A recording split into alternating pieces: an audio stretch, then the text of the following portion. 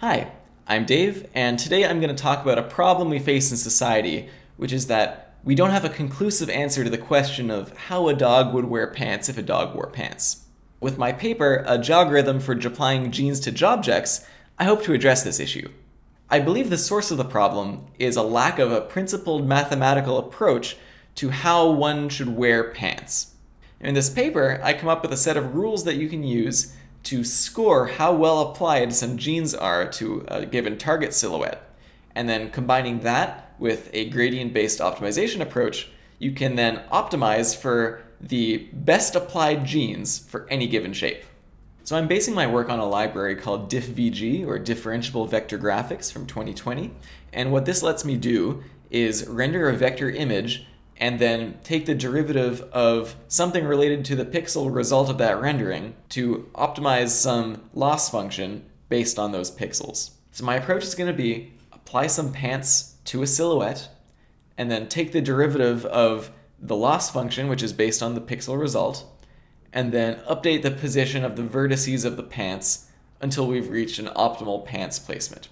Now we're going to start with what I call prototypical genes, and then when we apply them to a shape, we're going to evaluate how well placed the genes are based on a few different principles. The first one I'm calling duality of man.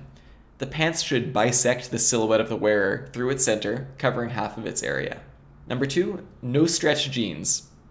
When the wearer wears pants, they should not be so deformed that they no longer resemble those prototypical genes. 3. Topologically torn gene avoidance.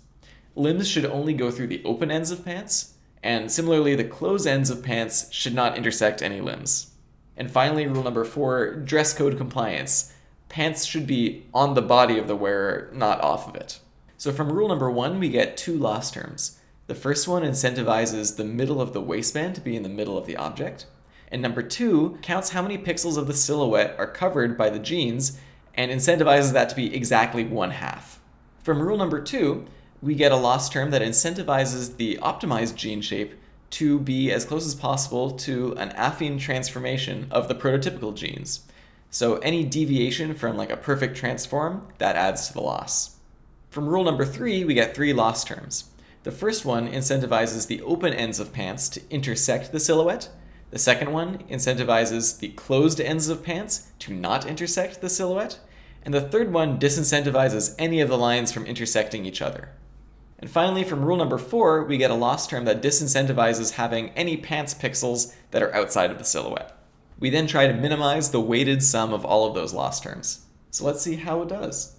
First, we run the algorithm on a known case, so we know that it's doing what's expected.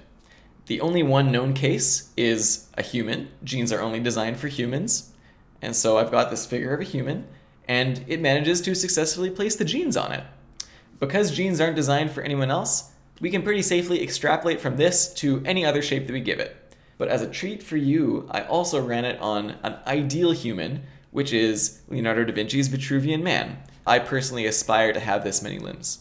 Here, it also manages to place the genes on the legs, but it opts for a bold style of rolling up one of the pants legs in a manner not dissimilar from one strapping a backpack. Next, let's take a look at the original motivating example, a dog. Now in the original meme, 2 options were presented, one where the dog is bisected into 2 segments vertically and one where the dog is bisected into 2 segments horizontally. When our algorithm runs on the dog, we see it comes close to the 2 vertical sections. However, it's not exactly the same. The legs actually ride up, so the derriere of the dog gets a little bit of breathing room. So now we know that neither was entirely correct, and here we have the definitive answer. Finally, let's just run it through some other random shapes. I tried to draw a horse without a reference and came up with something like this. I've done a study in the past, and it turns out that one cannot draw a horse without a reference and have it turn out well. In this case, the algorithm would rather place the genes just on one leg than have the waistband be stretched to fit any more legs of the horse. Here the algorithm is run on a tripod alien, and it manages to place the genes on 1.5 legs, and also does an interesting configuration where part of the crotch is stretched up to the shoulder in a one-strapped overalls kind of situation. And finally, one more example with a dragon, where the genes are placed on one of its legs, and like the dog, has the other leg ridden up to give it some more breathing room.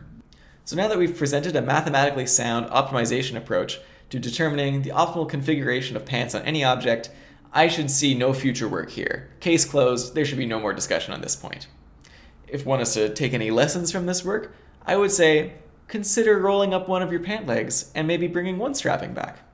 Thank you for your time.